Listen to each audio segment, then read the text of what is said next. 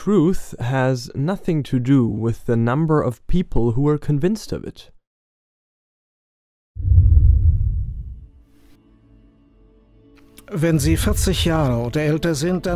If you are 40 years or older, you may remember January 28, 1986. It was the day of a huge NASA catastrophe off the coast of Cape Canaveral, Florida, where at 11:38 a.m. EST, 73 seconds after takeoff, Space Shuttle Challenger exploded in a tremendous burst over the Atlantic. All 7 crew members were killed, 5 NASA astronauts and the 2 payload specialists.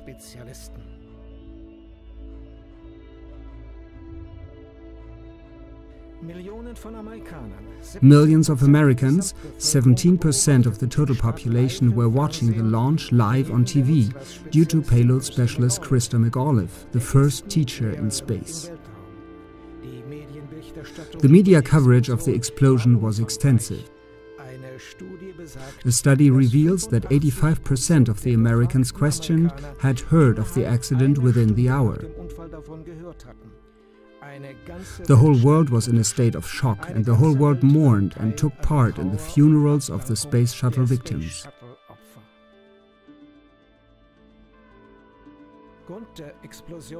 The failure of an O-ring gasket of the right-hand side solid fuel booster was the cause of the explosion.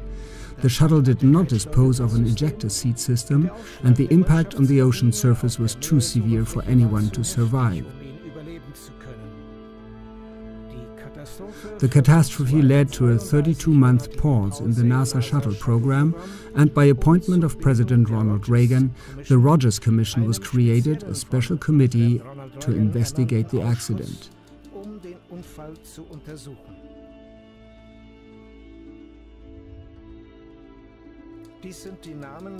These are the names of the 7 crew members of the Challenger. First, Francis Richard Scobie, Commander. Second, Michael John Smith, Pilot.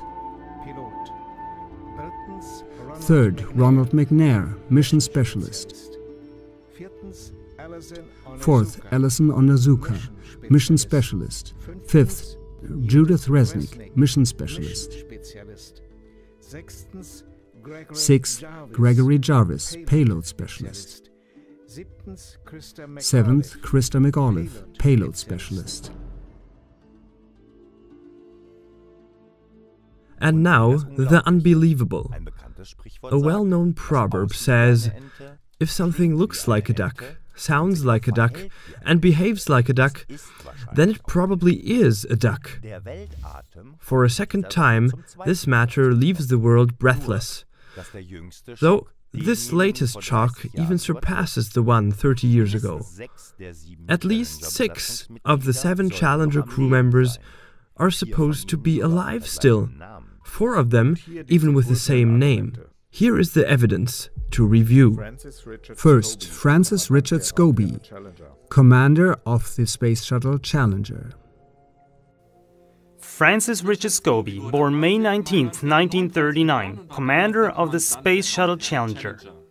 Exactly 30 years after the Challenger crashed, he was spotted as a CEO of Cows and Trees, which was, and today still is, a marketing advertising agency in Chicago. When you take a look at these 2 pictures, you can see at least 3 features that show a strong resemblance. First, the same high forehead and the same eyebrows, and also the eyes facing slightly downwards at their outer corners. And all this always with his middle name Richard and the same age. You can find the picture on the right side also on his LinkedIn page. When visiting the Cows and Trees website, which I've opened here, you come across an animation with a rocket-driven cow. And the dust swirled around forms the number 6. The whole thing reminds strongly the Space Shuttle Challenger on TV when it exploded in midair.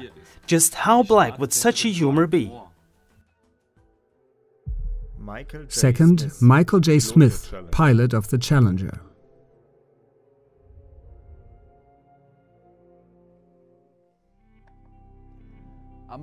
Born on the 13th of April 1945, pilot of the Challenger.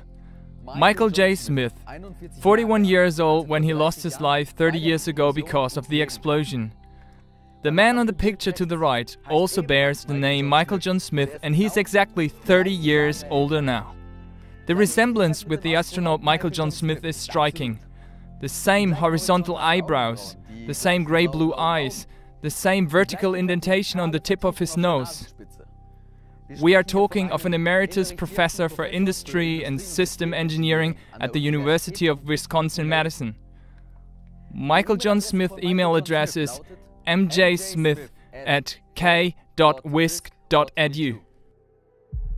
Third, Ronald McNair, mission specialist of the Challenger. Born on October 21, 1950, Ronald McNair was the second Afro-American astronaut with a doctor's degree in physics. The 66-year-old Carl McNair on the right looks just as Ronald would look today. One day this fact attracted the attention of some American citizens. When addressing him about the astonishing resemblance, it is said that he responded spontaneously that he was the twin brother of the killed astronaut.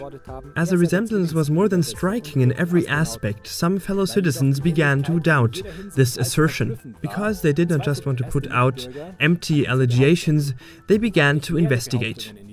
Previously, it was not known that the late Ronald McNair had a twin brother. However, there was a lot to discover about Carl McNair. For example, that he is an author, an educational consultant and an inspired speaker.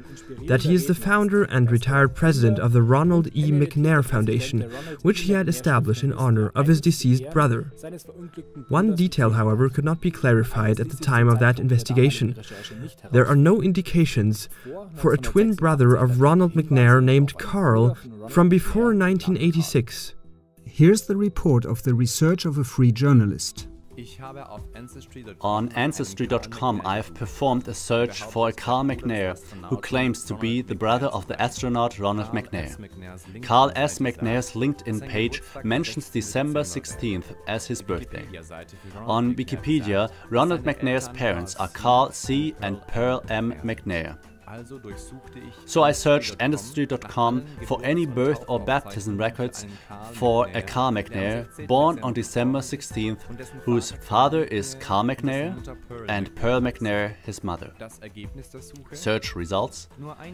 In the birth certificates of Texas between 1903 and 1932, there's only the record of Herschel John McNair, born on October 12th in Rosewood, Upshur, whose father's name was William McNair and his mother's was Pearl McNair. In other words, according to Ancestry.com, there is no Carl McNair, brother of Ronald McNair. Here's the screenshot of the respective page of Ancestry.com with a timestamp in the lower right-hand corner. 10:18 a.m. on 5th of September 2015, circled in red. Just to make sure, I redid the search for Carl McNair. This time I have limited the search to Carl McNair with a father named McNair and a mother called Pearl. I found no Carl McNair whose father's last name was McNair and whose mother's first name was Pearl.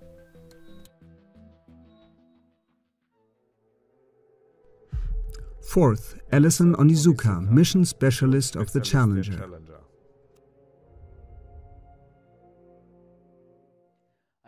Another mission specialist of the Challenger, Alison Onizuka, was the first Japanese-American astronaut. He too was supposed to have shown up in public after the Challenger catastrophe. When asked how on earth he could still be alive, he supposedly defended himself, pretending to be Claude, the twin brother of the deceased astronaut Alison Onizuka. As his assertion was not seen to be credible, some fellow citizens set out for research about a twin brother of the astronaut. The astronaut Alison Onizuka was born in Hawaii on the 24th of June. At the time of that research, there was no birth register containing a twin brother Claude. Claude allegedly claimed to be the younger brother of Alison Onizuka. If Alison was still alive today, he would look exactly like his younger brother Claude on this picture. The same eyebrows, same eyes, same crow's feet wrinkles, same nose, even the same hair parting. Claude Onizuka is a board member of the Department of Liquor Control, County of Hawaii, Hilo, Hawaii.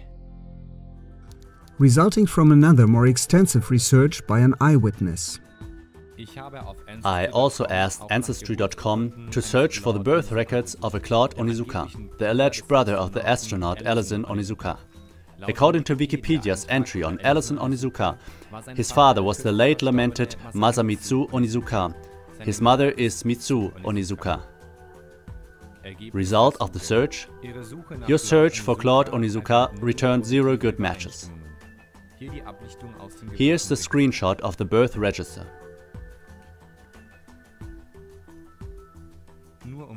Just to be sure, I redid the search for Claude Onizuka, this time without specifying the names of the parents. There were 36 results, none of which was Claude Onizuka. In other words, according to Ancestry.com, at the time of this research, no one named Claude Onizuka had ever been born in the United States. Fifth, Judith Resnick, mission specialist of the Challenger.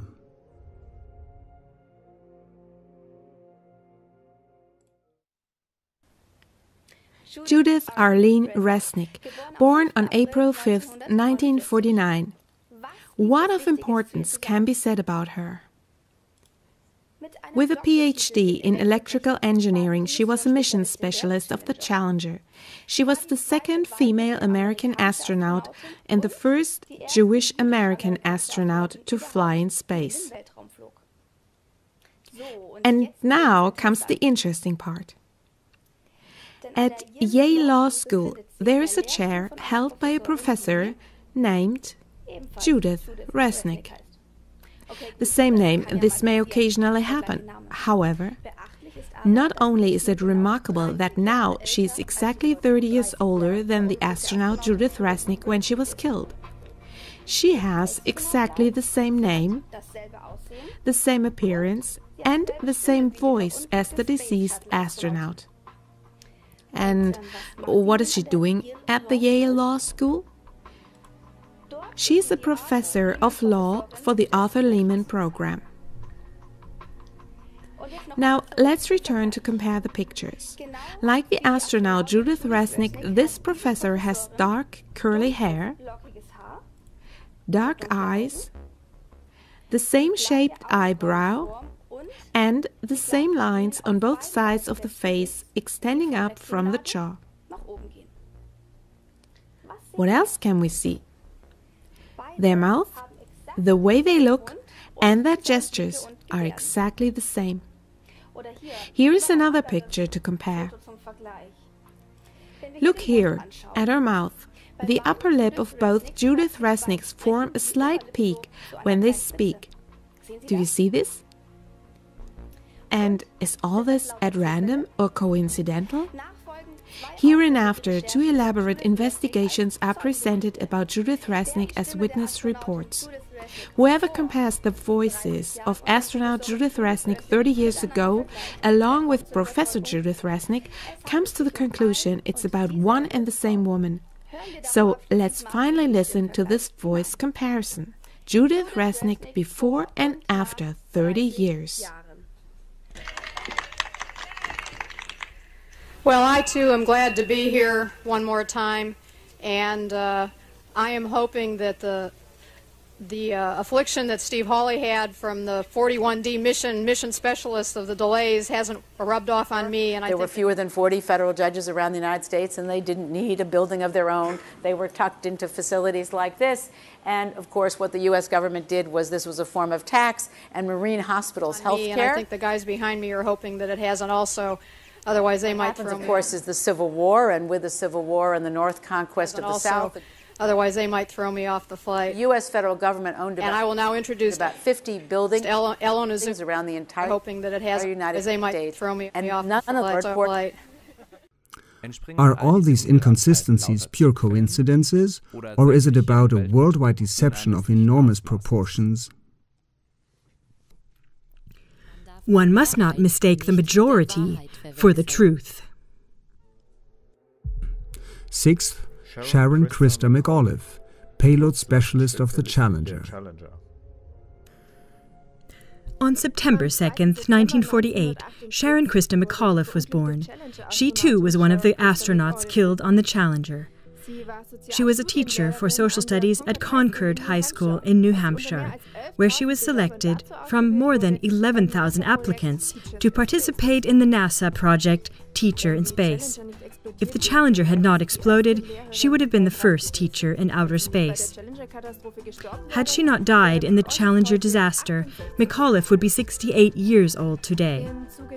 In the course of the research about the Space Shuttle deception, also for Sharon McAuliffe, apparently an exact double was found with the same looks and, believe it or not, with the same name. Even considering the 30 added years, this exceptional professor of law at Syracuse University looks exactly the same as the astronaut McAuliffe. But not only does she look identical, but she is also exactly the same age. Note also the details, for example, how her hair growth extends from the center of her hairline to the left of her forehead. This same lawyer, Sharon A. McAuliffe, who works for Syracuse Law School in New York State, is also a cousin of Virginia's governor, Terry McAuliffe. And he in turn had supported the re-election of Clinton and the election of his wife Hillary as her campaign chairman. Furthermore, he stood up for the support of NASA, in particular for the matter of the rocket launching site on Wallops Island, Virginia, in the Atlantic Ocean. In all these researches, it is important to state that it would be one thing if a single crew member of the Challenger would resemble to a person still alive. That could be dismissed as a mere coincidence. But it is quite a different thing if 6 members from one and the same Challenger crew have a look-alike, living in one and the same country, and in not less than 4 cases even have the same name. The rough guess of a physics teacher is summarizing this probability with the following figures and illustrations. By using a binomial distribution, one can ascertain how likely it is that an event with this probability occurs 4 times within 10 years. Roughly guessed, this leads to a probability of about 10 raised to the power of minus 160. For comparison, the probability of being hit from space debris is indicated by computing experts with a probability of about 6 times 10 raised to the power of minus 13. So it is more likely to be hit by some comet fragments 7 times in your life than such a collection of lookalikes would come about. But probably this figure is even much higher.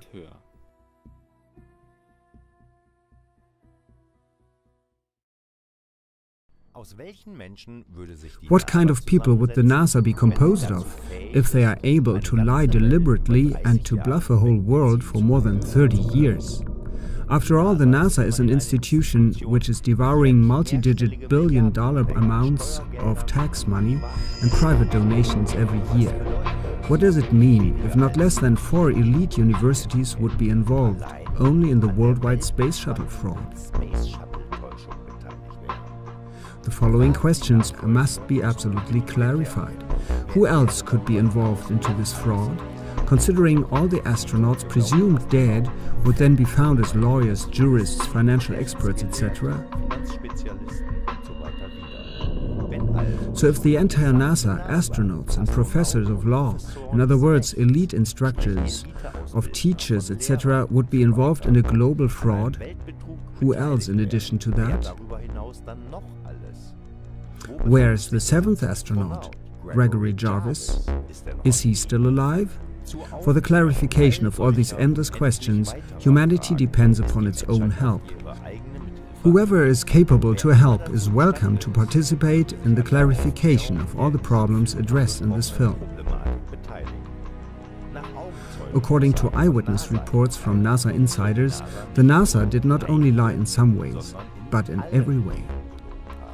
A NASA insider reveals. When I was talking with the gentleman from Belcom, and we were discussing the lie, everything he was telling me was different from what we were being told was the truth. And at one point I asked him, I said, man, you guys you lied about a lot, didn't you? And instantly he said, no, we didn't lie about certain things. We lied about everything. None of it was true. Repeatedly in their advertisement films, NASA boasted that their space flights created jobs, first of all in the industry. But now the most urgent question is this: which jobs in exactly which industry?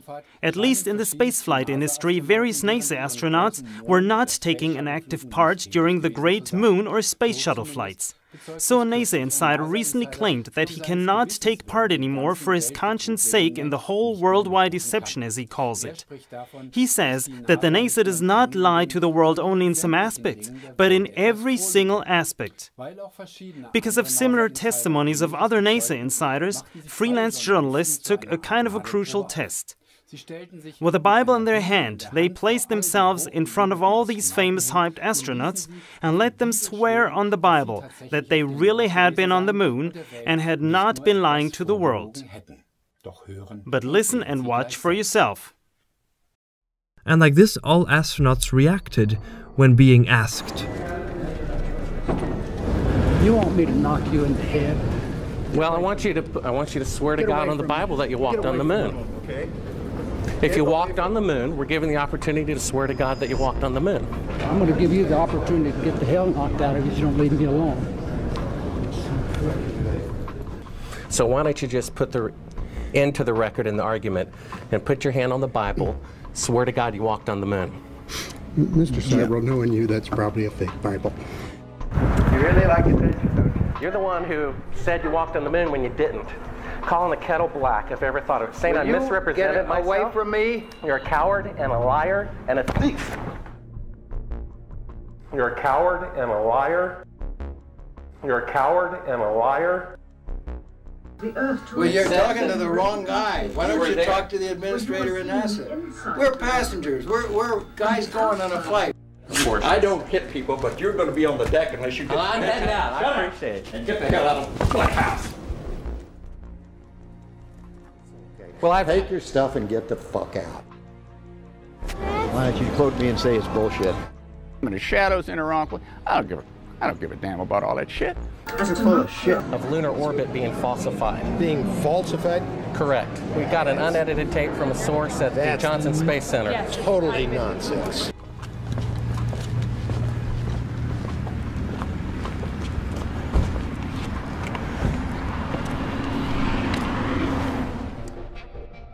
Mr. Seibel, you do not deserve answers. If you show this publicly, you're open for a lawsuit. Okay? All these reactions also endorse the suspicion that there seems to be something really fishy in the whole of NASA operations. Where were all these astronauts staying during their famed space missions? And what are the objectives pursued? Were they only on vacation at the expense of taxpayers and investors? Probably not. But which are the imaginings all these people are realizing during their world-famous moon and space flights when they are not on board of a rocket? Therefore, the world public would have to ask the following questions. How many pictures taken by NASA are actually real? Which of the pictures are faked? Is the entire scientific worldview incorrect? Which branches of science are lying as well? Where went all those trillions of dollars of donations and tax money if it was not used for the pretended purpose? Which mass media are involved? Had the mass media been fooled, or are they part of the fraud? Which global corporations are also involved? What about the moon if the whole story of the moon landing has been faked? What number of government bodies, legal institutions, military people and secret services are part of it? How many universities, faculties, law schools, economic sectors and so on are involved? Klagemauer TV thanks you in advance for all relevant information.